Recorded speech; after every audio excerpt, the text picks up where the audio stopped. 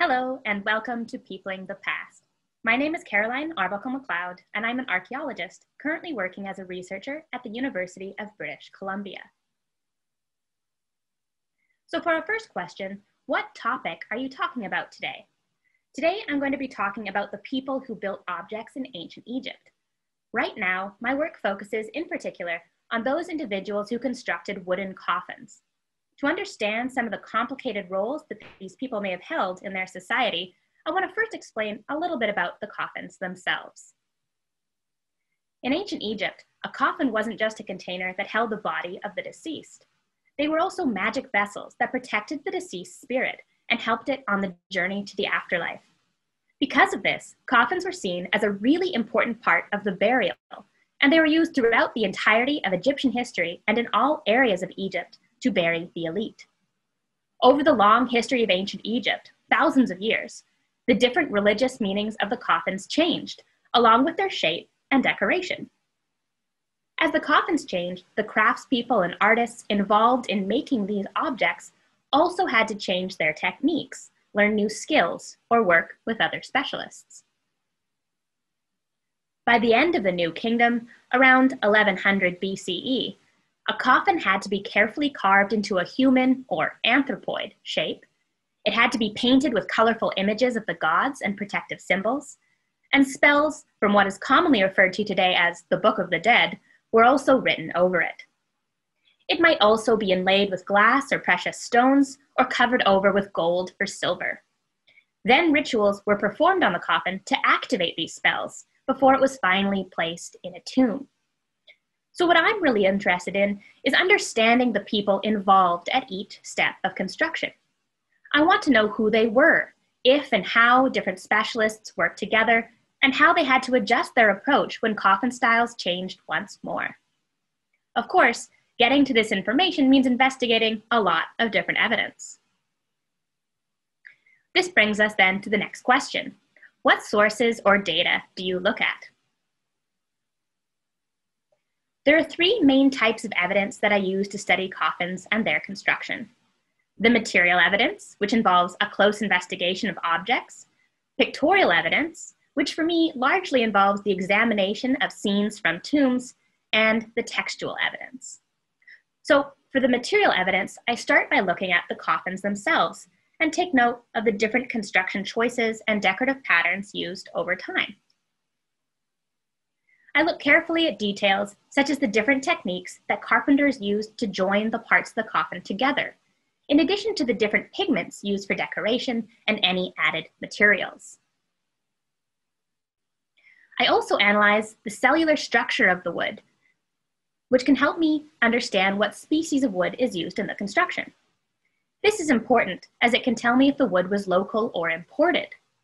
At different times in Egyptian history, Egypt was cut off from imported woods like Lebanese cedar, which was the favorite for coffin construction.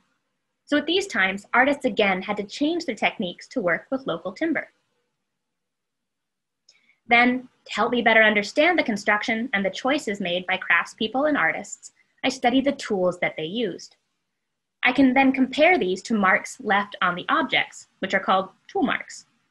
Sometimes the different strokes and patterns in the tool marks can help me understand if the artist was an expert or an apprentice, and if they had full access to the full suite of tools available to them.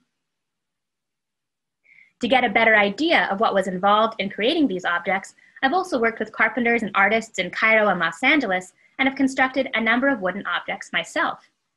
This has helped me to better understand the tool marks that I find on ancient objects, and has certainly made me appreciate the skill of both ancient and modern woodworkers. And now on to the pictorial evidence. Luckily for us, the ancient Egyptians also loved to depict workshops on their tomb walls. They believed that by illustrating events and objects in their tombs, they could ensure that the tomb owner would have access to these elements in the afterlife.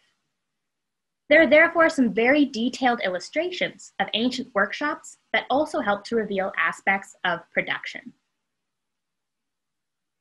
Then there is the written evidence. This can take the form of transaction records and temple donation lists, which can tell me what people were working on, how much they charged for different tasks, and the relative values of different materials.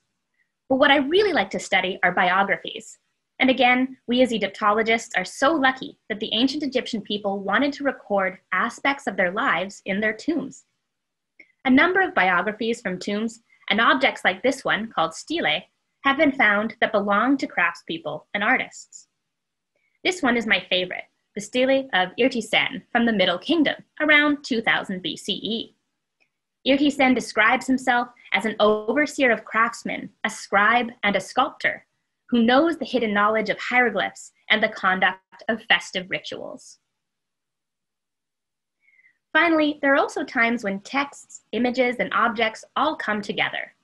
The spells written on coffins, either called coffin texts or the Book of the Dead spells, depending on the period, tell us about the changing religious beliefs associated with these objects. And sometimes they help us question our assumptions about the different roles that people held in society. Take a look at this side of a coffin of Jehutinacht, also from around 2000 BCE. The red box is highlighting an area of the coffin that would not be visible once it was put together with the other coffin sides. Let's take a closer look at it. Hopefully you can see here that there are spells scratched into the joint on the left and onto the tenon, a piece of wood used to join the sides together, on the right. These spells had to be added during the construction process. Does this mean that carpenters worked closely with priests and scribes during each stage of construction? Or were these carpenters like Irtisen, multi-talented and trained in a number of different skills? Asking these questions brings us to our final section. How can this topic or material tell us about real people in the past? All of this evidence comes together to provide us with some really amazing insight into the lives of craftspeople and artists. We can track how these individuals had to adapt long-standing traditions and techniques to changes in religious beliefs and to changes in access to materials due to shifts in trade networks or warfare between different regions.